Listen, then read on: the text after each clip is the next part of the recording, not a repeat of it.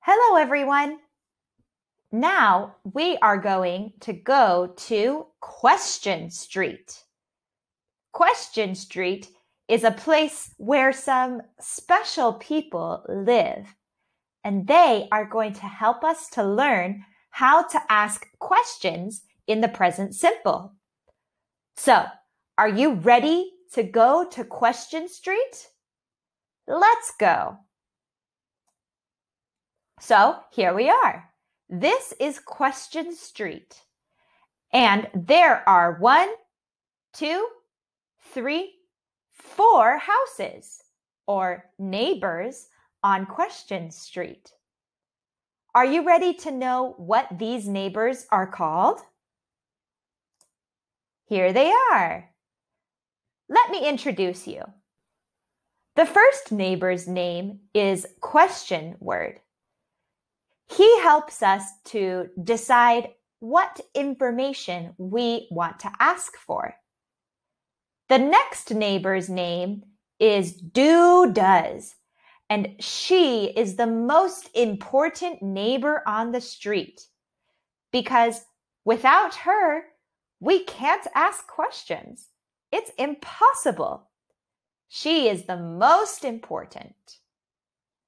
The next neighbor's name is Subject, but we can call him many other names as well, like I, you, he, she, they, we, and lots more.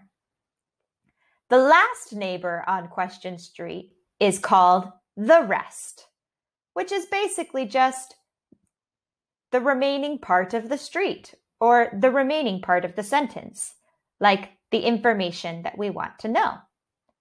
So, what does this all mean about Question Street and neighbors? Well, these neighbors really help us to ask questions. Look. Here is how we make questions in the present simple. And here are the neighbors to help us out. First, like I said, comes the question word that helps us to decide what information we are asking. And then the most important neighbor, do or does. Here we are, do, does, do. Then we have subject, which, like I said, has lots of different names, really. You, he, she, it, we, they, I, my mom. And then the rest of the sentence, like the information that we want to ask. Fancy that. So, for example, where do you learn English? Oh, I learn English at school. When do you learn English? I learn English every day. But remember, we are asking questions in the present tense, which means the third person singular is different. And what does that mean? Well, let's go to the subjects.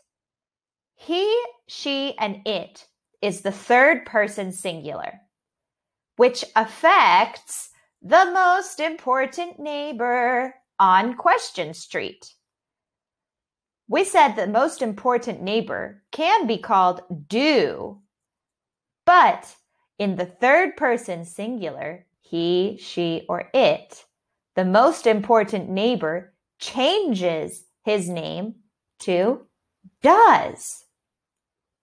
So, for example, where does he learn English? He learns English at home and at school. Or why does she learn English? She learns English because she wants to have a good job in the future.